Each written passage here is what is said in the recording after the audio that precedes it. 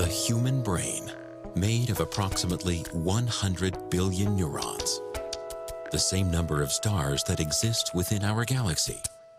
The human brain monitors and regulates all of the body's actions and reactions.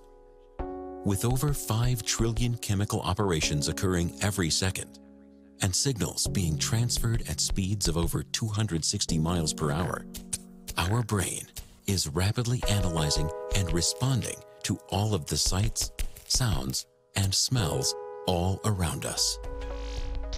Now, because we are all born slaves to sin, our mind has been programmed to behave out of selfish desire. The way we think, dream, reason, and act are limited to the ways of this world. Now consider the facts for a moment.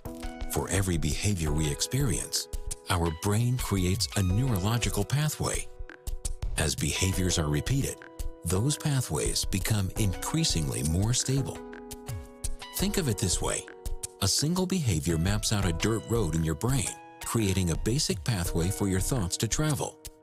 But as you repeat behaviors, your brain builds a highway, allowing for an increased volume and frequency of thoughts to move about, resulting in your day-to-day actions. In order to change our behavior, we must reprogram our brain. It requires the deconstruction of existing highways and is a process that takes time.